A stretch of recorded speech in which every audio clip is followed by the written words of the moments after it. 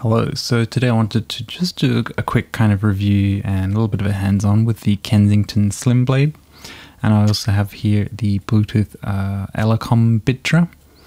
Now this is from a Japanese company and it's a portable travel trackball. I initially got this one because I wanted to try it with music production, and I have a little bit of a music desk set up here, and I was getting some wrist pain, so I wanted to try and see how it felt to use a trackball, having used a mouse for all of my life using a computer. I do like the feel of the trackball, and the Slimblade, the size of the trackball, is very nice as well. You can kind of move it with the lower parts of your finger, and you can be very precise. As you can see, I'll just show you some examples here. I can go up here and I can roll over the different icons, and then if I want to do some large movements I can kind of roll the ball quickly. Now the same is true of the Bitra, which is a much smaller one, as you can see here. The difference here is that you have a scroll wheel on the side and you have a couple of extra buttons. This one here is actually the left click, so you left click with your thumb. So I've set these two other buttons to do different things with the steer mouse application, as you can see on the screen there. Then you also have a right click here. And one of the main things I really like about the Bitra, aside from it being really nice and small, is that the clicks are very quiet. If you can hear this, it's especially the right click. It's much quieter than the Slimblade. It is extremely loud, as you can hear. So aside from the clicks, you do still get a similar amount of buttons. This Slimblade has 4 buttons, and you get 1, 2, 3, 4 on the Bitra as well. The other thing the Bitra has is 1 extra button with the scroll wheel, so you can use the scroll wheel to middle click and open links, for example, like this. So you do get a scroll wheel and a middle click, whereas with the Slimblade you only get the scroll by turning the trackball itself.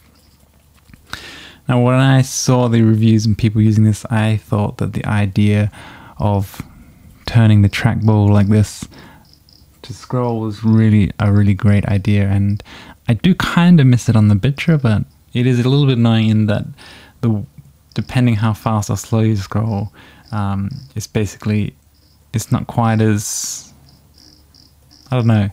It's a kind of like and dislike, whereas with the thumb wheel, it's a much more familiar experience if you're used to using a standard mouse.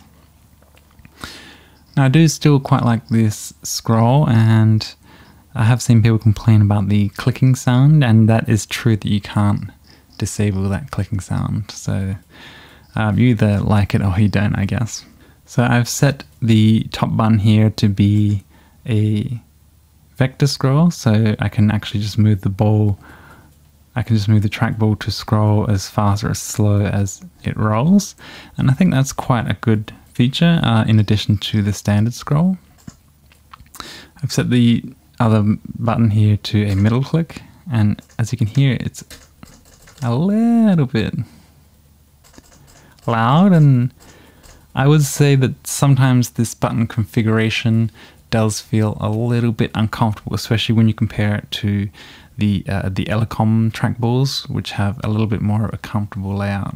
So this one here, I can easily left click with my thumb and right click with my other finger here, and do all my other actions with my thumb, and I don't have to move my hands too much to do that. Whereas with the Slimblade, it is much more there is a little bit more movement of the hand to click all the different buttons. And they're just so loud, it can be quite annoying. Also the overall design of the Slimblade, it does feel sort of modern and dated at the same time. It's a bit hard to explain.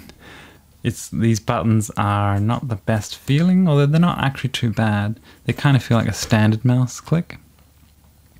But it is a nice slim design. So if you take the trackballs out and compare the sizes, there is quite a significant difference in the actual size. This one is better for using more of your hand, and fingers when you're, which some people would say, you know, it has less strain on your hand as you're using it. Also, the larger the trackball, the more kind of definition you get, so you can kind of focus in with smaller movements and click finer links or finer details of things when you're working. So the smaller size is basically you're going to be using your fingertips to move the actual trackball. It's not as much with the...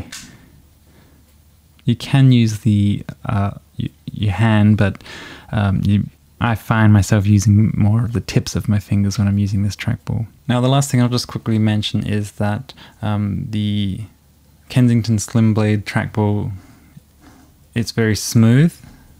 The bearings they roll very smoothly, as you can see or hear. Whereas the Elecom Bitra, I have seen people say that it's not very smooth and they have had problems with different ones, and they've replaced bearings as well. That is true. This is very sticky. It feels almost like the bearings aren't moving at all, and that could be the case.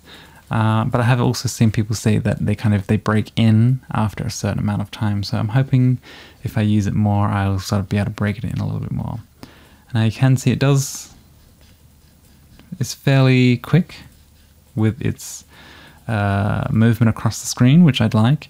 I actually find that the Slimblade feels a little bit slower, and I know you can change this in the settings, but these are the settings that I've just gotten used to. And the Bitra for me, I don't know, I think because it is smaller, I can use it in tighter spaces as well, and I love that it has Bluetooth, which is really nice because I can have an extra free USB port. So basically, overall, I do think that the Slimblade is a really great trackball. It's probably more for, like a desktop setup. It's not really one that I would imagine you'd be taking around with you, especially because the trackball comes out very easily, whereas with the Bitra, the trackball stays in there a little bit easier, and it actually comes with a little travel case as well.